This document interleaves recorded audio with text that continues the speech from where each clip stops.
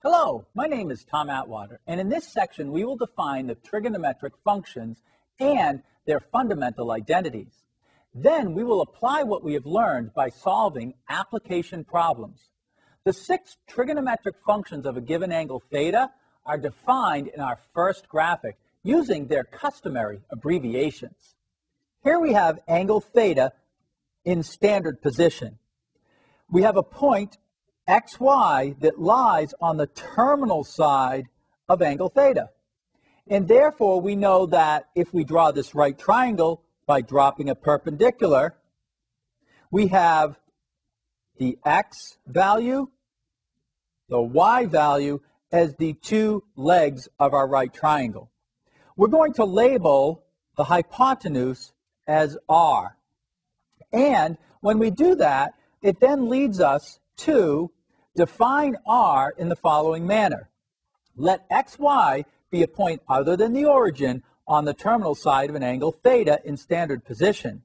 The distance from the point to the origin is given by r equals the square root of x squared plus y squared.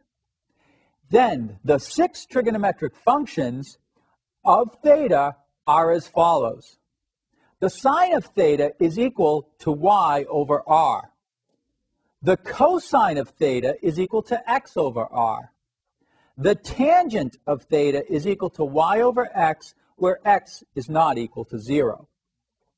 Then we have the cosecant of theta, which is r over y. And again, in this case, y does not equal 0. The secant of theta is r over x, x not equal to 0. And finally, cotangent of theta is equal to x over y, and again, y is not equal to theta. Let's use the 6 trigonometric functions to do an example where we find those values. Find the 6 trigonometric function values of the angle theta in standard position if the terminal side of theta is defined by the equation 2x plus y equals 0, where x is greater than or equal to 0. So to do this problem, let's draw a graph that represents that equation. We have the equation that 2x plus y equals 0.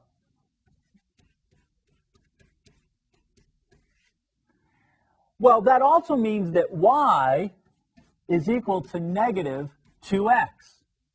And if I can choose any point, of course, other than 0, 0, which would be at the origin, let me pick, for example, x equals 2.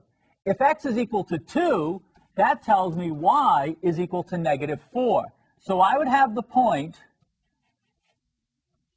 on the terminal side of this angle theta as being 2, negative 4. Well, if that's the case, then I can draw a triangle by dropping this perpendicular, and I now know that this would be equal to 2, and that length would be equal to 4. The actual coordinate is negative 4, but the length of that side is 4. So that when I want to find r, I can use the Pythagorean theorem to say that the hypotenuse squared, r squared, is equal to 2 squared plus 4 squared. So r is the square root of 4 plus 16, which is the square root of 20, which gives me 2 square roots of 5. Well, now that I have my value of r, and I already had my values of x and y, I know that the ratio for sine theta is y over r. And so that's equal to y, negative 4, over r, which is 2 square roots of 5.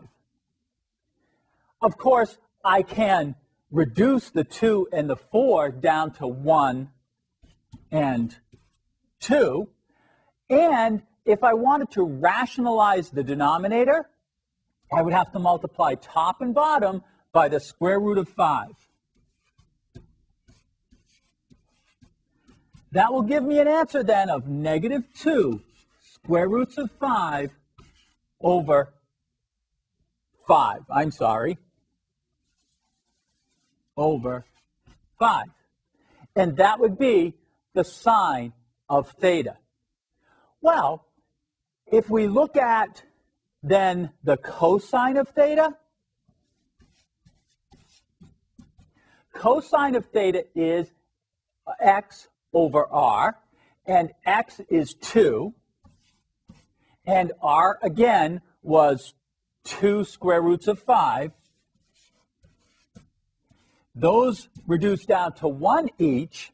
To rationalize it, I'd multiply again by the square root of 5 over the square root of 5, and that's going to give me an answer of the square root of 5 over 5.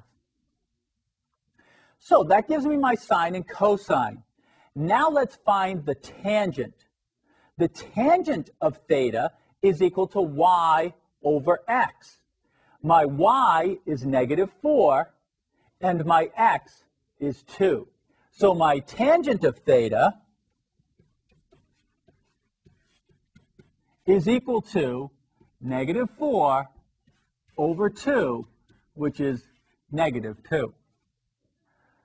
Now I want to find the cosecant of theta. The cosecant of theta is equal to r over y.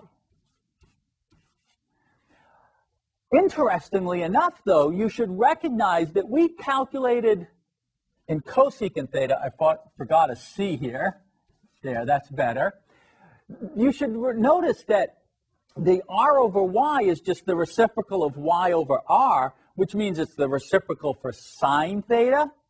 And the reason I point that out is that we will come back to that when we do some things called trigonometric identities. Well, r, remember, is 2 square roots of 5, and y is equal to negative 4. And therefore, the cosecant of theta is equal to negative the square root of 5 over 2. Secant theta. The secant of theta is equal to r over x. R, we said, was 2 square roots of 5. X is 2. Those reduce down to 1 each. And we get that the secant of theta is the square root of 5. And finally, the cotangent of theta is defined to be x over y. So that would be equal to 2 over negative 4, which is negative 1/2. And there we have the 6 trigonometric functions for that particular angle. Notice that the ratio for sine theta, which is y over r, and the ratio for cosecant theta, which is r over y, are reciprocal functions. Well, there are 6 reciprocal identities which allow us to find all 6 trigonometric function values when just one of the trigonometric values is known. Here are the reciprocal identities.